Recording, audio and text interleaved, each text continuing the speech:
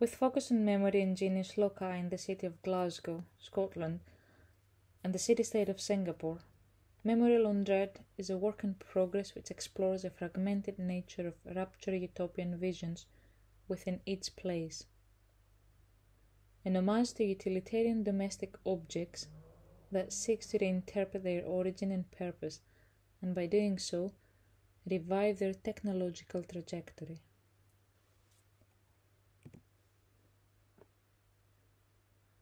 The work emerged from a study exploring the nature of high-density dwelling in Glasgow, expressed in the form of the Victorian tenements and the mid-20th century tower block. It utilizes partial and autobiographical approaches to layered and complex content, drawing on both archive and anecdote to reassert the essence of that which has been lost or forgotten, and that which has been recovered or reasserted. Focus is currently how such artifacts resonate within contemporary ways of living, with emphasis on the rituals of everyday life and how directly they are intertwined with spatial memories, explicit, implied, or fading. It asked how we, through uncovering the memory of the collaged assembly of such scenographies, might develop resilient form and construct new memories via the close exploration of two useful, prosaic, but increasingly skakier remnants of the material culture once abundant in the context of Northwest Europe and Southeast Asia.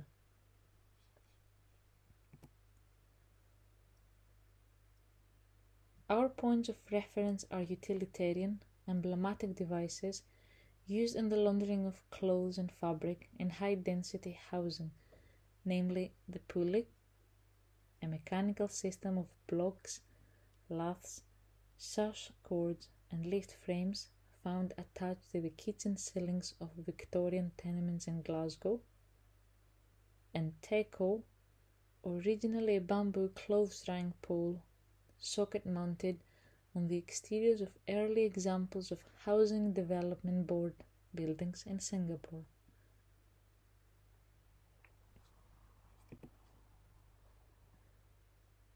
The work sits somewhere between heritage, archive, and play studies, and seeks to reconcile dramatic changes to urban context by employing the agency of symbolic objects.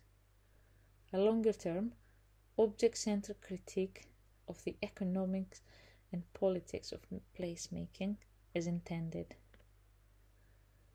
The project also points towards the relationship between prior and current integration of intangible climatic elements of contrasting scale, how our selected objects were created to harness these, and how they embody past experiences and potentially lead to new narratives.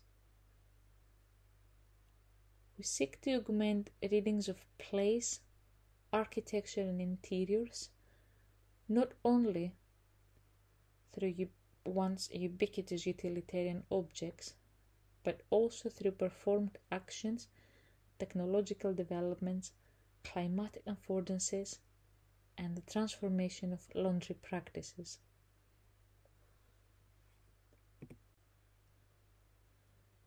The pulley and the teko are objects that refer to household effects and translate to ordinary things made for daily use.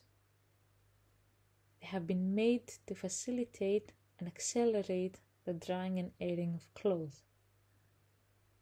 With this as a starting point, we place emphasis on the production of their creation and the diagnostic of their component parts.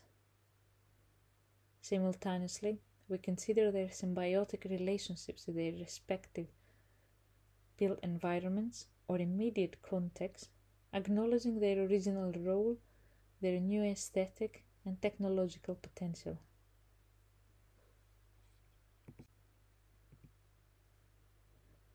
The pulley system was first introduced in Britain in the Victorian era. The mechanism was ideally suited to the high-selling kitchens of tenements typically found in cities such as Glasgow. During this time, kitchens were considered incomplete without a clothes area of this type. The cast iron lift frames were available in a range of colors and sizes and carried a structure of usually redwood pine laths in typical distributions of 4 to 8. The kitchen possessed ritualistic qualities and represented the core of the household, where the family was spending most of the time. The sense of domesticity and the cozy atmosphere brought together the feeling of home. In most apartments, the kitchen was no more than a pot hanging in the fireplace, but in a Glaswegian tenement, the kitchen was probably the most important room, where all this specialized domestic work, women's work, took place.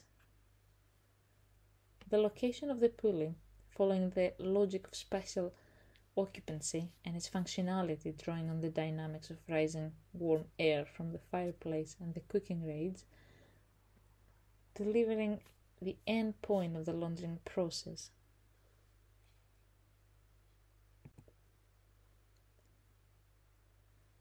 The relationship and interdependence between senses is important, with the kitchen transformed into a multi-sensory context, able to capture the essence of domestic identities, cultural identities, and habits.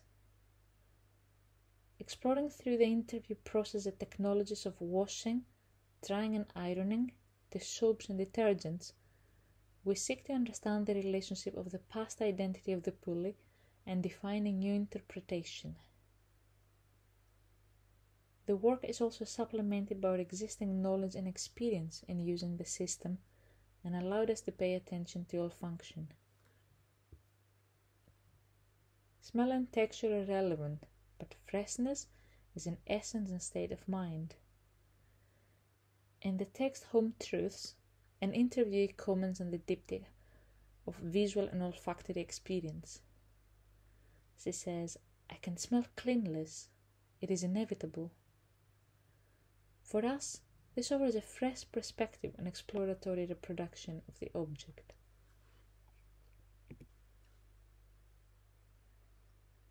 What we will see in the following section is how the beauty of a useful object can only be explained in terms of its purpose. Our attempt to reconstruct the pulley followed narratives in relation to cleaning and laundering processes, and also as a device to share memories and represent new possibilities for it. We suggest new materials, but not from a stylistic point of view, and proceeded to rebuild in order to echo aspects of domesticity and previous attributes. While the Victorians tried to find innovative ways to incorporate technologies that would facilitate their everyday domestic lives, we choose to re-examine utility. The visual representation of the objects captures motion and detail. Moving from image to object, for this presentation we depict a connection between function and object. Showing the pulley as decorative objects, it may be viewed as beautiful. Its form is retained, simple, with 8 main components. However, testing and coordinating colors, patterns and textures, we aim to micro-embellish it. To understand the essence of the object, it was newly sketched and 3D printed for testing. Deceptively visually simple, the curves and the apertures were challenging to define. The act of rendering and understanding the technical process facilitated the specification of materials, the select sustainable methodologies, and textural and detail manipulation.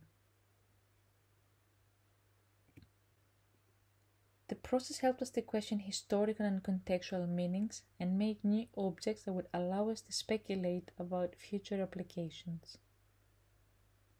Working practically with materials, offered a more powerful procedure of discovery.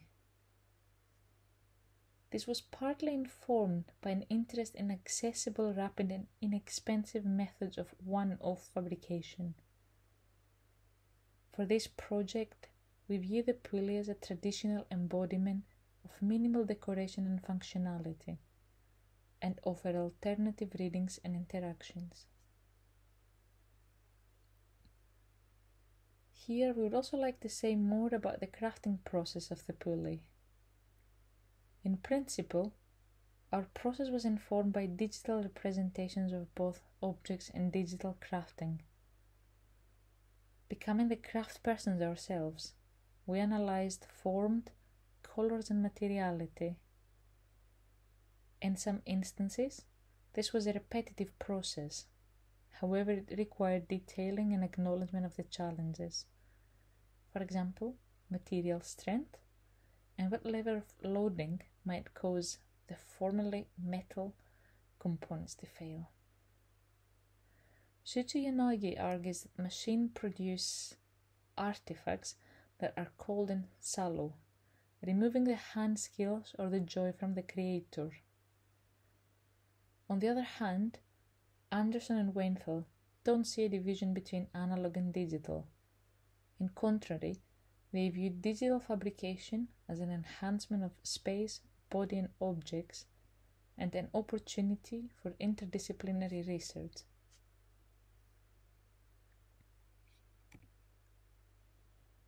In our case, it is rather a difference of perspective.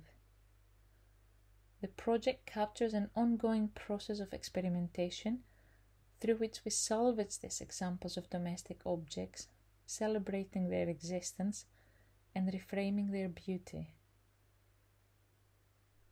Reaching for engineering and interactive detailing, we represent the laundry as an assembly of different components: textile, sound, smell, screens and motion, each of which has a different meaning in the research, but together they constitute an integrated artifact.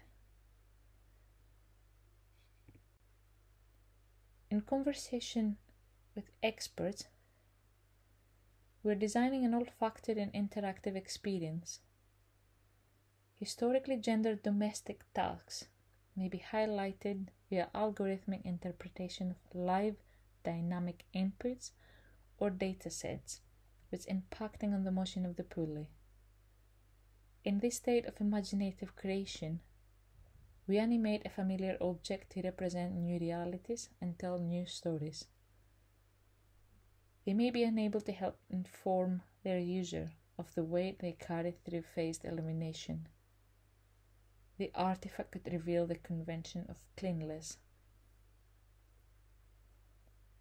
Through the physical construction of the pulley, we communicate the deep significance that the object holds and its role as a silent, discrete element within an interior.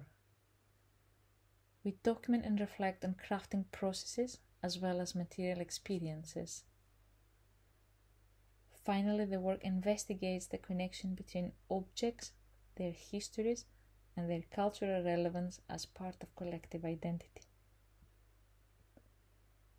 Presenting familiar everyday objects through a new lens in order to question domestic identities, curation of the artifact, and the consequences of material culture for a more profound understanding of what we are.